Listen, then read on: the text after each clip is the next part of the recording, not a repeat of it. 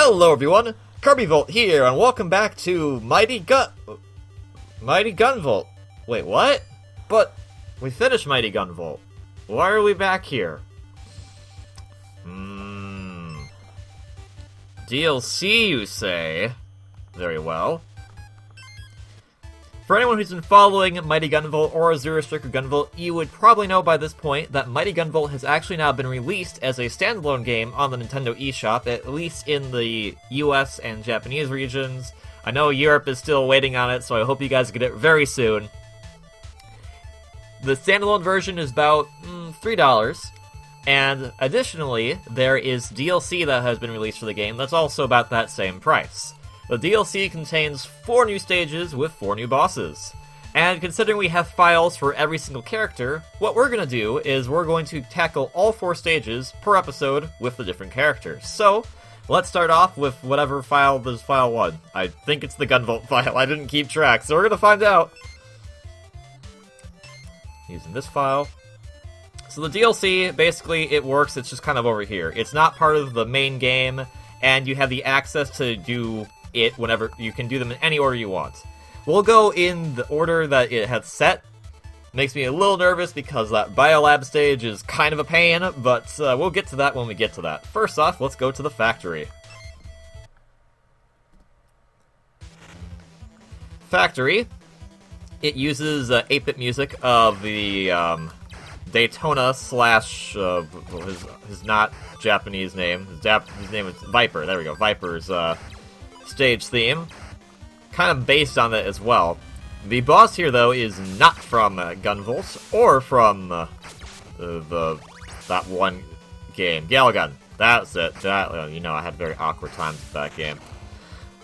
The boss here is actually from Mighty Number 9. I believe the boss we'll fight here is Mighty Number 1, who is basically kind of like, he's a fire guy. He's a fire robot dude. The DLC stages, I feel, are a little longer than the main stages. I might just be overthinking that. I haven't played them that much yet. I've played through all of them at least once. Ow. They seem to have a lot more interesting mechanics within them. Kind of just a little bit more difficult stuff to deal with. Wait, I hit you that one time. Fine, there we go. And I can't actually get there. Never mind. But overall, there's fun kind of additional things. It kind of makes the game a bit longer than it already was, and it does round it out then to actually have 8 stages, just like a normal Mega Man game would, so that's cool. Again, we need Beck to get that. Whatever, it's fine. We don't need to go there right now. As far as like everything else, like there was an update in general that makes the game similar to the standalone version that's being released now on the eShop, since you can no longer get the free promotion through Azure Striker since that's passed by this point. Some of it, like, apparently this goes faster. Well, there's a thing here. Can I destroy everything? No. Okay. Well. Apparently his lightning goes faster. I don't really see the difference. I'm glad they made that change because that was a major gripe I had about the original version of this game.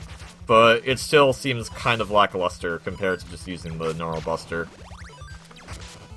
I could be lackluster and buster. I could make some rhymes or something, I don't know. I don't think lava's instant death, but I'm not gonna find out. I'd rather just play the stage. I mean, what? Wait, what is even going on here? How's the lava's, like, trapped in the building? It's trapped in the blocks. That's just bizarre. Whatevs. Gunvolt obviously has his double jump ability, which is really useful. I want to get over there. Ow! Okay, well, lava's not instant death. It is just, it's ow. And you can apparently get out of it. It seemed like there was a pit in there, but it also felt like quicksand, so I'm not entirely sure. Gunvolt might have just gotten lucky because he has that double jump. So yeah, overall, I feel like these stages are a little longer and a bit harder than the main 4 stages you had to begin with. But that said, we're at the boss. So this is my number 1. Being based on a game that's not been released yet, his attack pattern is not something people should probably be familiar with yet, but it might give a hint as to how he will act in his future game, and we're just gonna die because I don't really care. Okay. now that we have full health, because I went in there with a lot of bad health since I just kept saying, hello, lava. Hello. Double jump is so useful. I'm assuming that... I'm not sure how you do this back. That's going to be interesting when we get to that juncture. We have other things to worry about, like the next stage. I'm not looking forward to that stage. Ow. And you also have the stupid flame pillars like Viper did, which I'm not a big fan of. Okay. That does a lot of damage, but it just leaves you like a sitting duck. I really hate that. Like, it's so much better in Azure Striker. I wish they would have just made a DLC for Azure Striker. In some regards, yeah, this is probably a lot simpler to make, and it's really cheap, so whatever. But still, Azure Striker's gameplay was great. I would have preferred more of that than this. Maybe I'm just saying that because I suck. Possibly. Possibly. Alright. So. Okay. Yeah. What? You screw me up when you jump like that. Stop doing that! Okay. No. Alright. Yeah, I don't... Stop doing that! I'm gonna be really angry by the end of this, I'm sure. It does feel a lot more like a hard Mega Man game in that regard, which is great. But it's really awkward because the original 4 stages felt really simple, and these ones are like having that spike in difficulty, or at least spike in boss patterns being really dumb.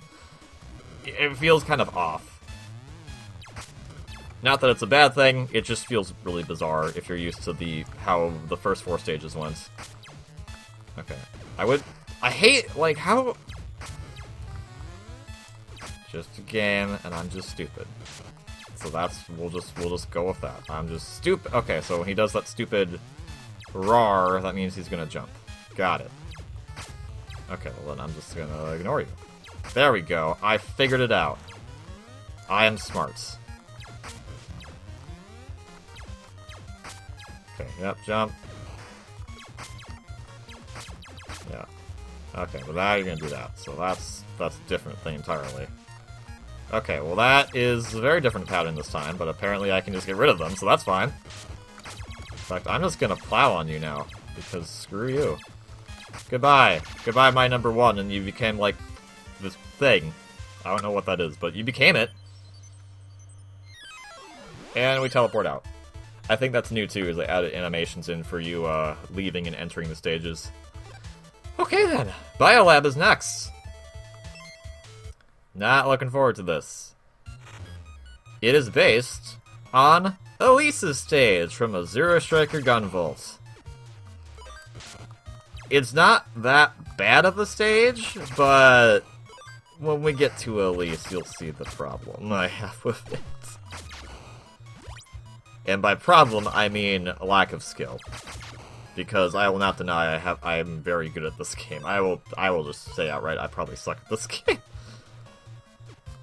But it's all in good fun, and I don't like they brought back this thing. Like there's a lot of mechanics they brought back that is like, oh yeah, that's cool. Like in Gunvolt, when you could tag multiple things. I wish you could just do like you could in Gunvolt, but whatever. Or Azure Striker, I guess. It's weird, they're both technically Gunvolt, so I can't really say like in Gunvolt because they're both Gunvolt. They have the zombie people. They're nice. You got this nice 8-bit rendition of her stage theme. Pretty nice stuff. Kind of actually like it. Like, all these 8-bit renditions are really, really good. Okay, well, I would like you to not be up there, but I will just ignore you then if you're not gonna go away. Don't like the zombies because you can't, your shots go over them. You could stand and do that, but that takes a while. Beck might have better luck since he has that dash attack. But we'll get to him in a few weeks. And by a few weeks, I mean 2 weeks. Unless I pick the wrong file for the next episode, in which case Beck will be next week. Hooray for Beck! Alright, so I'm not gonna mess with... Oh, wait, okay. So, yeah, I'm not really sure what they want you to do here. I think I have an idea, but last time I did this, I just had to take hits. See, I think you can do that. There we go. Not sure how you're supposed to do with the other characters, but it works. Obviously, Buck can go down there. And you'll come out here, and you can continue going this way to kind of nothing. I guess oh yeah, it's like this huge branching pathway. It leads to an apple. Kind of not worth it, but neat nonetheless. I'll take this watermelon, though. Watermelon's pretty tasty. Let's see, can I do this? I think this is only something Echo can get, because, yeah, you have to be suspended in the air to go back and get all that stuff. Anyways, I think that's the end of the stage. Yep. So, Elise was probably the hardest boss in Azure Striker. That has not changed. I am going to be completely honest, I haven't beaten this boss yet. I don't like this boss. Just these stupid snakes. They just throw these things at you. And they're just annoying in general. Dang it. You have to jump over them. So, those kunai they're throwing, if you shoot them... There's a way to dodge that. I forgot how it goes. If you get hit by the kunai or you shoot them, the snake that would appear on the ground doesn't show up. So it's worth it to shoot all of them. The problem is they're coming from 2 different directions, and I'm just not good at multitasking. So, we will blame this on my incompetence. And that's all I'll say about this. Other than, I really hate this boss. Yeah, I'm sure if you were Beck, you could slide under there, but I am not. Okay. Oh, come on, really? I freaking hate Elise. I hate Elise so much. She is apparently one of the most popular characters, according to fan polls of, dang it, of, Gunvolt. At least, like, art character fan polls, and I'm just like, yeah, I guess she looks cute, but do you know how obnoxious of a boss she is? Screw that, I don't want to see Elise. Oh yeah, the snakes will also die if they just run into a wall. So you can do that, but that's not gonna work out this time. Alright, 2 more tries. Hi, Elise. And obviously, I could do the Azure Thunder, but that leaves the problem again. You are a sitting duck when you do that, and I really, really dislike that mechanic about Gunvolt's gameplay in this game. Stupid snake caught me and I couldn't jump! Hate this. Hate Elise.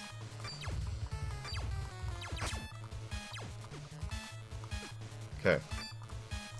That's better, but then the snake caught me anyway. Elise, I really want you to literally go to hell. Like, you kind of allude you want to go there, so why not go there? That would be helpful, and no one will be upset about anything anymore. They'll just be like happy, and I'll be dead. I'll go there first. I'll get you a house there, and then I will send you an all-expense paid vacation to there, and then you can have fun there, being in hell, and I will be happy, even though I'm kind of there too. Actually, that's a bad idea. Okay. Can we just stop this stupidness of your stupid snakes? Like, that is what makes this boss fight so freaking insufferable, is I have to deal with these dumb snakes that keep coming to me, and I can't do jack squat about it. And then you dashed anyway. Screw you. I hate Elise. Elise is a terrible, terrible human being. Who may not even be human at this point, for all we know. I don't care. Elise sucks. I hate Elise. You like Elise? I don't care. Elise sucks. And that's it. Game over. Yay.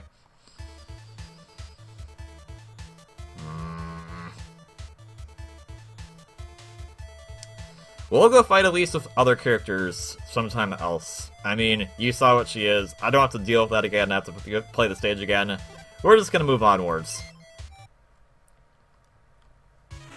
I know, kind of a huge cop-out, but yeah, I just kind of want to get over. I apologize, I get really frustrated when fighting her in any format, so I would just like to not have to deal with her. So, new stage here. This is the highway stage. This stage is based on, I believe, the actual stage that will be in Mighty number 9 when it's released. It's a really odd stage, and that wheel is being a jerk. Also, oh, okay, I was like, can I just be on the road? Because that seems dangerous, because everything's moving. Personally, my favorite stage of the DLC, because it has that awesome music from Eridu playing as the 8-bit theme here. I love that music. I forgot what the actual track's called. Please edit in what the actual name of this track is called when editing this video, future me. Just because, I really, really enjoy this track. And that's about it. Yeah, it's a pretty simple stage in all honesty, just jumping from cars. It's a really cool one. It's cool to look at visually. I like the sunset in the background. I'm not really sure what these, are these cars on, hover thingy-majiggies? Because that's what they look like. They're on hover thingy-majiggies. The one thing that's annoying about this stage is there's that signpost guy that kind of shows up every now and then, and he, shows up in the middle of the jump, just hi. And I'm like, I don't want you to be there, because you're in the way. Okay, where's signpost guy isn't showing up right now. Hello.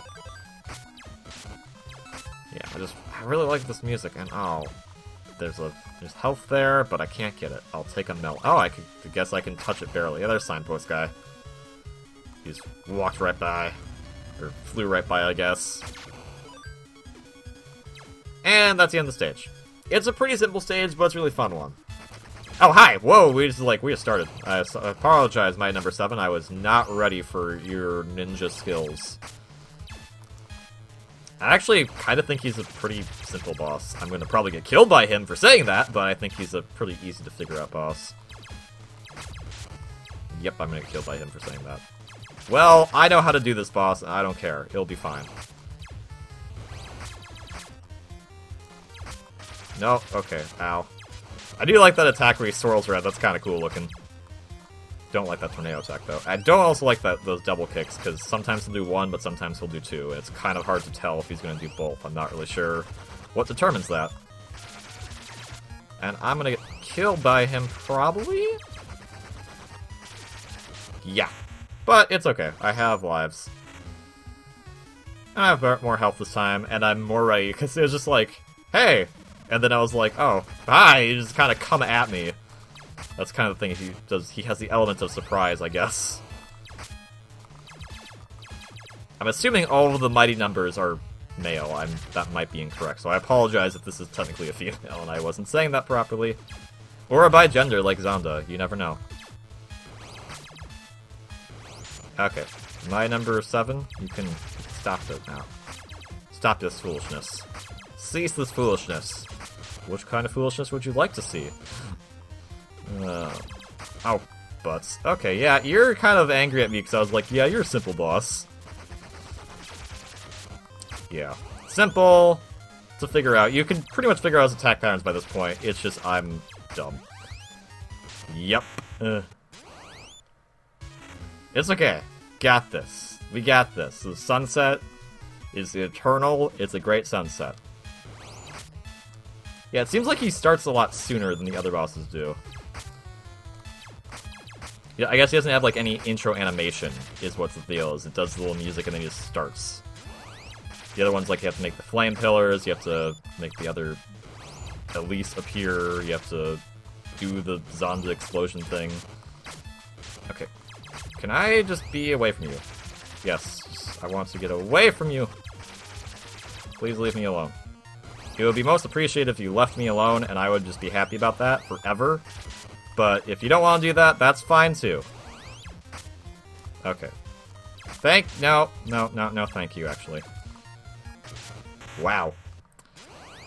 We'll just go with, like, how the Elise fight went and how this is going. I just suck, and we'll just leave it at that. I just suck.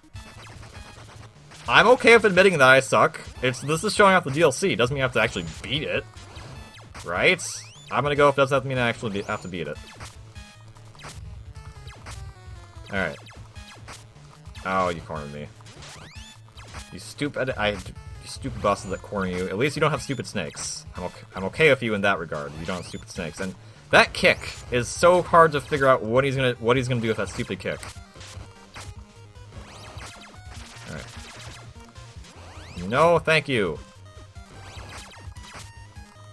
Oh, come on, please. Please stop. Please stop. Okay, well, whatever. You saw him, I don't care. You saw him, we're done. We have one more stage to go with. Maybe we'll beat all the other stages with other characters, but I'm just showing off the DLC at this point.